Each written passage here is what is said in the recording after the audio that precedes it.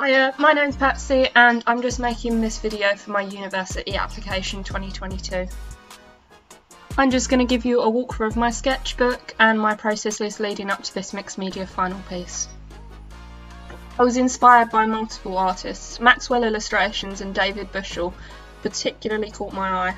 I fell in love with the way that they were capturing architecture, and especially with the way that David Bushell's illustrations overlapped to show different perspectives. It felt like a unique way of looking at the same place from different angles, so I started making my own illustrations and made some overlap compositions of my own. I then experimented with all of the different directions I could take this in.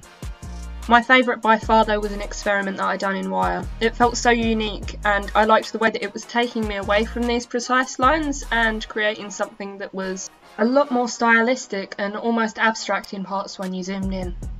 I continued to try and explore all the different options in the directions that I could take these illustrations though, including lino prints, a design that I'd done on both sides of a skateboard, several canvases, some 3D modelling. I came back to what I knew and enjoyed and had been successful.